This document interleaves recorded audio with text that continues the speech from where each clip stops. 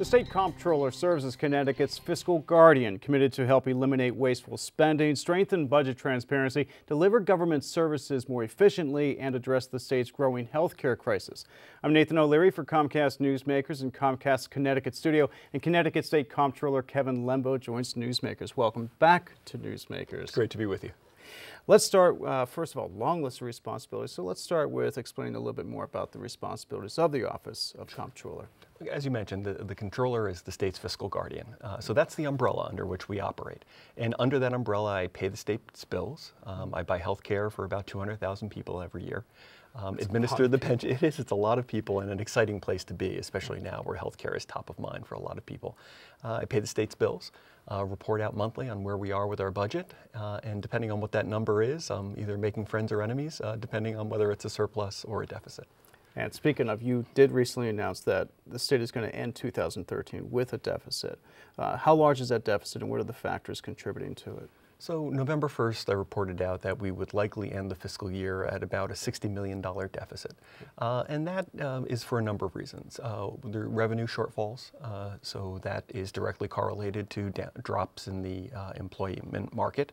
Right. Some of the income tax numbers are generally off, sales tax numbers are off, and through those, the combination of those tax issues, revenue is down.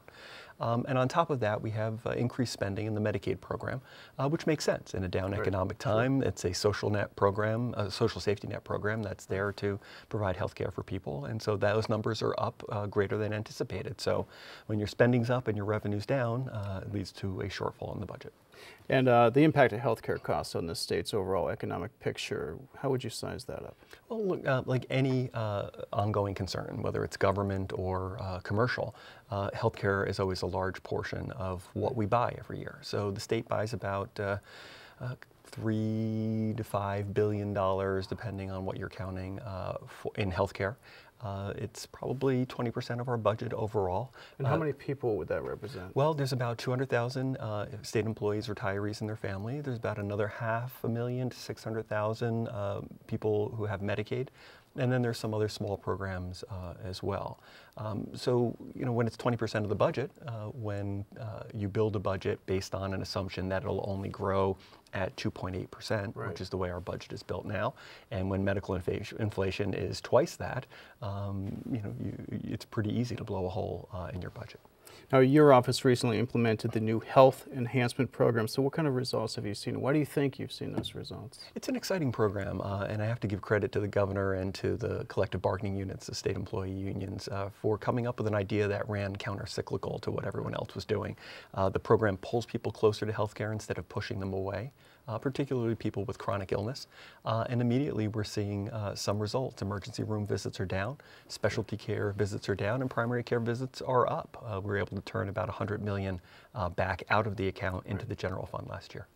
Now, one population you'd like to pull in to get some checkups would be men. And the Man Up program you personally started, and it's encouraging men to pay more attention to their health. Why is that important? Well, we were looking at our numbers, and we were seeing that men, especially before the Health Enhancement program, were not getting the care that they were supposed to be getting. Women have set the bar. They get their primary care, they're good at it, and so we're hoping to bring men into line with women, and you know, maybe we can have a number of better years of life if we do. And the feedback's been good for it. It's been excellent. Yeah. Well, I hope that does, because you and I both know men can be a little stubborn about going to the doctor. Lots of excuses not to go.